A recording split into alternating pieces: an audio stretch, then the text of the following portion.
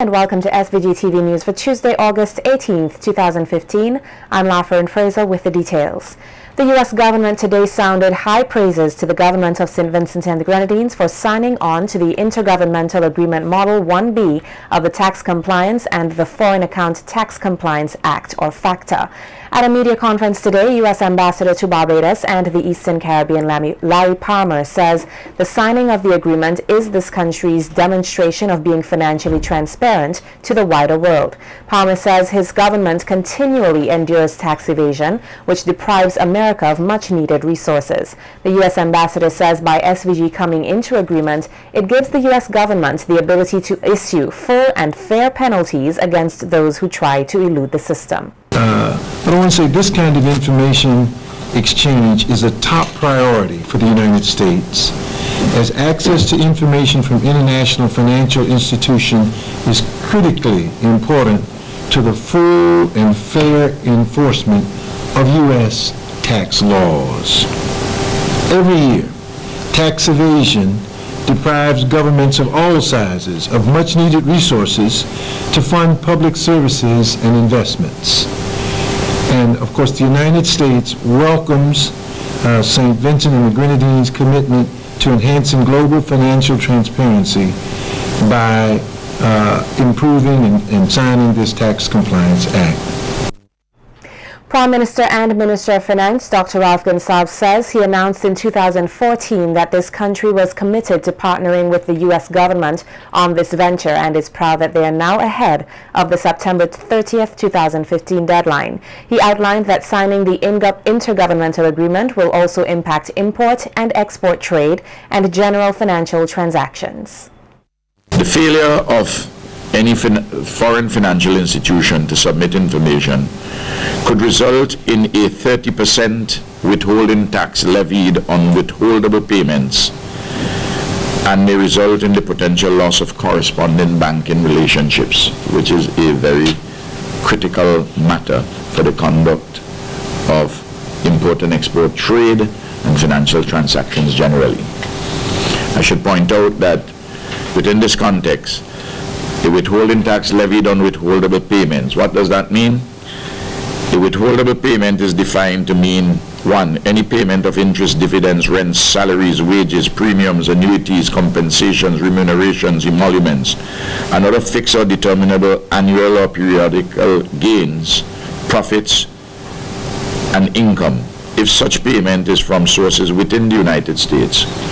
And 2, any gross proceeds from the sale or other disposition of any property of a type which can produce interest or dividends from sources within the United States. The Finance Minister states that a National FACTA Committee has been established with the purpose of enacting the necessary legislations and also spoke of the pros and cons of the Intergovernmental Agreement Model 1B. The preferred model is the reciprocal IGA Model 1A. This option is not open to St. Vincent and the Grenadines at the moment, or indeed to the current union countries. In the case of our country, the government does not have an existing tax information exchange agreement, TIA, with the United States of America. Notwithstanding this, the USA has indicated that at a subsequent time, it would be willing to enter into tax information exchange agreements with those jurisdictions which do not already have an established tax information exchange agreement. This country's Foreign Affairs Minister, Camilo Gonsalves, today reaffirms this country's commitment in joining the fight against the increase in weapons of mass destruction. The St. Vincent and Grenadines and United States Proliferation Security Initiative, or PSI, and Shipboarding Agreement, SBA, workshop commenced here earlier today at the Foreign Affairs Conference Room. The workshop was attended by several local and U.S. delegates in the armed forces, amongst other sectors, and endorses an agreement signed by Prime Minister Minister and Minister of National Security, Dr. Ralph Gonsalves, in 2010 to allow the U.S. to board SVG-registered vessels suspected of transporting weapons of mass destruction. In his address to the gathering, Foreign Affairs Minister Camilo Gonsalves acknowledged that the Caribbean waters is a point of transition for small arms and illegal drugs, and adds that SVG's vast waters often makes it challenging to monitor illicit conveys. It's a through point for weapons, conventional weapons, small arms, but that somehow it's not conceivable that it would be a point through which weapons of mass destruction could travel. The terrorists are continually trying to find weak spots and pressure points where they can infiltrate not only the United States, because I mean up to yesterday on the news we saw that there were terrorist attacks in Bangkok. But it is not inconceivable, in fact it's almost predictable that at some point these actors will attempt to traverse Caribbean seas, either for a local attack or for attack on the United States of America. And we have to be prepared for that. And U.S. Ambassador to SVG, Larry Palmer, congratulated this country for being one of the 104 countries involved in clearing the world of terrorist schemes. Since its establishment in 2003, 104 countries have endorsed the PSI Statement of Interdiction Principles. And in doing so, these states declared their commitment to stop or prevent shipments of weapons of mass destruction, their delivery systems, and related items to states and non-state actors of proliferation concern. Through participation in Proliferation Security Initiative's capacity building activities, such as the one you'll carry out today, PSI endorses develop judicial, diplomatic, economic, law enforcement, and other tools to enhance interdiction-related activities, capacity building, and the strengthening of authorities to conduct interdictions. St. Vincent and the Grenadines today moved one step further in its quest for psychological wellness of the nation's people with the launching of 2 e-therapy programs. The online therapy programs, which are results of a collaborative effort between the Ministry of Health, the Trinity School of Medicine, and the Anglo-Finnish organization, is being funded by the European Union or the EU. An EU consultant, David Lees, says the move by SVG to engage in such an enterprise is demonstrative of the government's concern for its people. Vincentian is able to sign up at no cost to them at all for a therapeutic online therapy. You will hear the phrase e-therapy is used on a regular basis, and that's what e-therapy is. It's therapies that are delivered online. So there are going to be 2 programs available. One program is called Hold Your Nerve, and this is for people who struggle with anxiety issues, and that's a 7-week course. The other is Value Yourself, and that is specifically with people who struggle with low mood, and that's a 6-week course. Now, the only requirement of participants is that they have access to the internet. For those people who don't have this at home, I urge them to make contact with their local community centres for assistance. Assistant Professor of Behavioral Sciences and Psychiatry at Trinity School of Medicine, Dr. Amory Patterson, says they are pleased to be associated with the e-therapy program, which she says can be evaluated and adjusted to suit clients' needs. Our role in this program would be to collaborate with Dr. Adams for the monitoring and evaluation of the program. So it would be interesting to see what the uptake would be like, how many people would want to enroll in a program like this, what would be the impact pre-treatment or pre your involvement in the program, and after you have completed the 6 or 7 weeks, has there been any decline in the symptoms that the person is experiencing. So our role would be, when the reports are generated monthly, those will be sent to us, and our role would be to assess them and to evaluate how the program is unfolding here in St. Vincent, and also to tweak the program. This country's Prime Minister, Dr. Ralph Gonsalves, has again revved up Vincentians, telling them to expect soon an announcement on the date for general elections here. Speaking at the official start of the ruling Unity Labour Party's fourth election campaign in Rabaca on Sunday, Prime Minister and leader of the ULP, Dr. Ralph Gonsalves, says while he is going to sweat the New Democratic Party, the elections date will soon be announced and the general elections will be held shortly after. No, I hear the saying is next month. Well, if you every month you say next month, sometime you're bound to get it right. Sometime you're bound to get it right. But I am going to sweat them. I am going to sweat them. I am going to bond them. Bond them mean them get them tired. I will get them to talk more foolishness, more foolish than what Eustace Cummins, Leacock and Friday talking at the moment, because they don't know how to take pressure. You think 15 years in opposition easy? 15 years, 15 days, you know. Now 15 weeks, now 15 months, 15 years. And while Prime Minister Gonsalves has been telling Vincentians to get on their marks, at Sunday's rally, Dr. Gonsalves told voters to get set, adding that soon it will be time to go. If they believe that I will give them a long time, like how Kamala give Rowley long time, down there, no, in Trinidad. Short. As every farmer knows, the tail long road does kill cattle, you know. The short road does hang cattle. Short rope does hang cattle, and I'm going to give them a short rope. And the ruling Unity Labour Party says it will be basing its present election campaign on 5 main things. Speaking at Rabaca on Sunday, political leader and Prime Minister Dr. Ralph Gonsalves says the elections will be based on the ULP's philosophy, achievements and policies, among other things. Our vision, our philosophy, our policies, our programs. Secondly, our achievements. Thirdly, our plans, our policies for the future. And you will see our manifesto shortly. According to Prime Minister Gonsalves, the fourth thing the ULP will be basing its election campaign on is its quality candidates. There's a mixture between experience and youth. You notice? You see how we're doing it?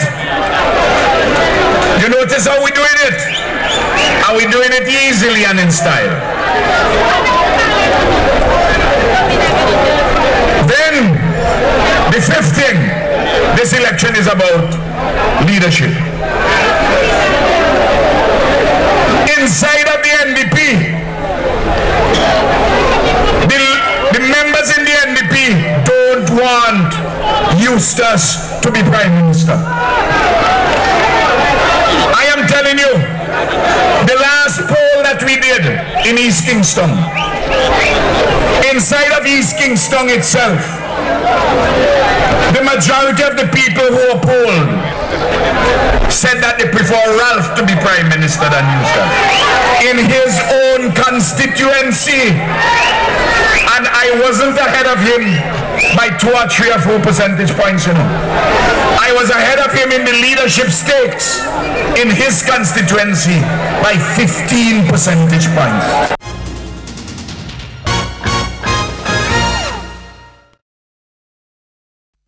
In more local news, Vincentians in New York are now able to file objections to names being removed from the voters list at the Consulate General's office. Beginning today, Tuesday, August 18th, until Monday, August 31st, 2015, copies of the full list of names to be removed from the voters list will be displayed at a number of locations in New York, and members of the Vincentian community will be able to lodge objections to their names being struck from the electoral list of St. Vincent and the Grenadines. During the given period, anyone desirous of filing an objection to their name being removed can do so by submitting a letter addressed to the Supervisor of Elections stating why their name should not be removed from the voters list and present the necessary documents to support the reason for the objection to the office of the consulate to be forwarded to the office of the Supervisor of Elections. Persons wishing to submit their objections directly to the office of the Supervisor of Elections will be able to do so using the same method of submission. The Consulate General of St. Vincent and the Grenadines to New York encourages Vincentians to make full use of this opportunity to ensure that their voter registration is regularized and pledges to continue the excellent working relationship with the members of the Vincentian community in New York.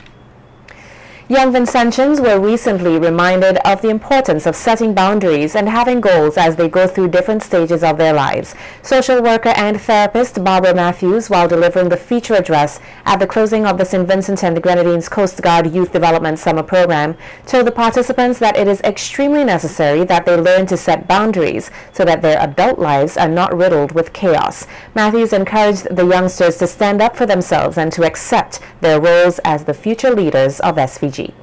Can you imagine a world in which everyone did exactly what he or she felt like, drove on any side of the road, put a building up anywhere he or she felt like, ate or drank anything he or she felt like, irrespective of the consequences, had sexual relations with anybody he or she felt like, said just about anything, true, untrue, false, real, maliciously intended against others? That would be total chaos. There have to be boundaries. You as an individual must know what your boundaries are.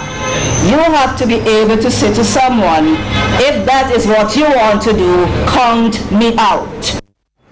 The St. Vincent and the Grenadines Teachers Cooperative Credit Union today presented a total of 56 scholarships and book vouchers to children of its members who were successful in the 2015 CPEA examinations.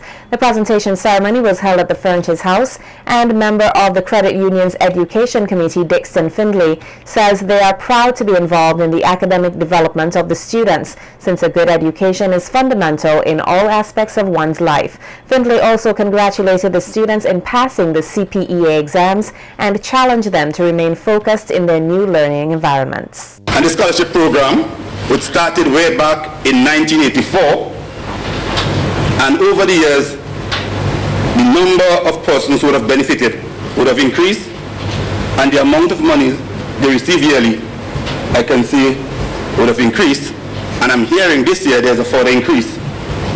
So, education is important, and we can't dispute that.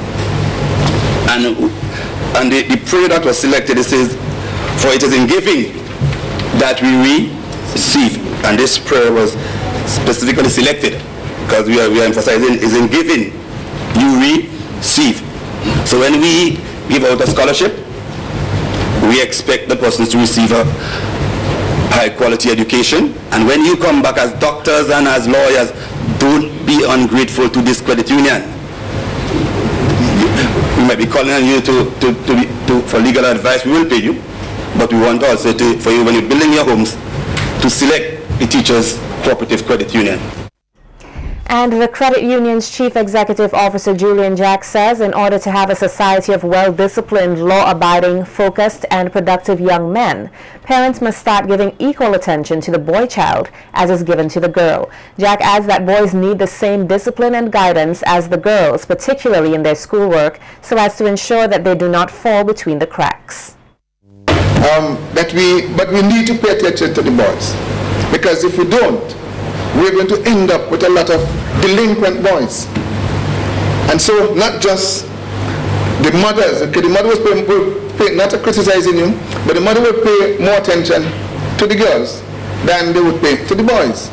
It's almost natural, right? Although the boys would love their mothers more than they love the father, and the girls would love the father more than they love the mother. I can't give you the reason for that imbalance in terms of how things go. But that is what happens sometimes. So we have to prepare ourselves to help the boys and also to help the girls, and make sure that we have a society that can gel as one, because they must feel loved by mothers and feel loved by fathers just the same. Jack says the credit union aims to ensure that there is an equal balance in the educational opportunities available to all students, not only those on the mainland, but also those in the Grenadines. That sometimes the Grenadines people are complaining that St. Vincent don't see them as part of the whole. And therefore, when that came to my knowledge and came to the knowledge of the board, we felt a little guilty that we were not making any special effort to do something special for them, because they don't have the same type of facilities that we have on the mainland in the Grenadines. And so the board has decided that, it was last year I think it was, that we'll give a scholarship to Beckwith. And this year we said that we'll give a scholarship to the Southern Grenadines. So we would then have somebody from the Southern Grenadines and somebody from the Northern Grenadines who will always get a scholarship. If they come first, beautiful. Even if they didn't come in first and they come in last but they pass, we will still give them, because they're part of St. Vincent and the Grenadines, and they must be nurtured as well. Vitamalt is providing an opportunity for the youths of St. Vincent and the Grenadines to go back to school in style, free of cost. Earlier today, the St. Vincent Brewery Limited launched its Vitamalt Under the Crown Back to School promotion, which will run until October 1st, 2015. Marketing assistant at the St. Vincent Brewery, Nadia Hercules, says the promotion is designed to give back to the community by assisting in the youth's educational pursuits. Have backpack, USB drive, tablet, headphones, mobile phones, mobile credit, and also free Vita. Under the crown, what you see is basically what you get. You look under your crown, you see backpack, you bring it down to the St. Vincent Brewery to redeem your prize, and you get your prize instantly. It's a really good promotion because I love Vitamalt, and Vitamalt always gives back. And it's a back-to-school promotion. As you see, we're gearing you up to get ready for school with your backpack, your tablet, your USB drives. The more you win, the more you can get to get yourself set for school, basically. I'm very excited about it. I have kids myself. Unfortunately, I'm not eligible. But for those of you out there who enjoy Vitamalt and are getting ready for school, or parents out there, please, when you purchase, don't throw away the crown. Make sure you look under, because they're great stuff to be won.